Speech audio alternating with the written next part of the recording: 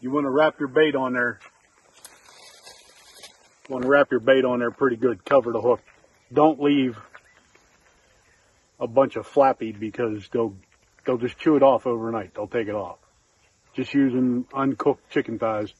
Leave the skin on. The skin helps. The skin's pretty tough, so you can run it through these hooks.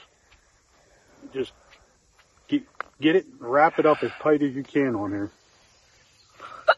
Had a lot of people ask on the last what we used.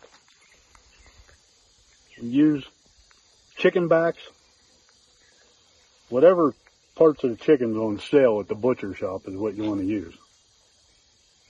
If you can get strapped chicken, use it.